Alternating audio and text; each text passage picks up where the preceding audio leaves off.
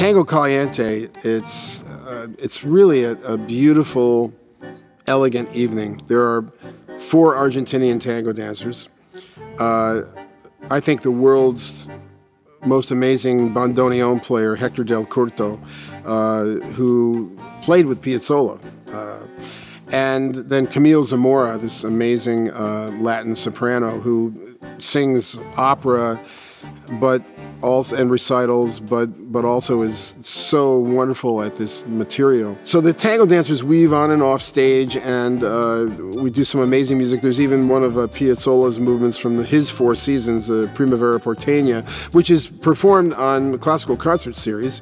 We do one of those movements, but we do it in the original form because on the concert series, much like the Vivaldi 4 seasons, the solo instrument is violin.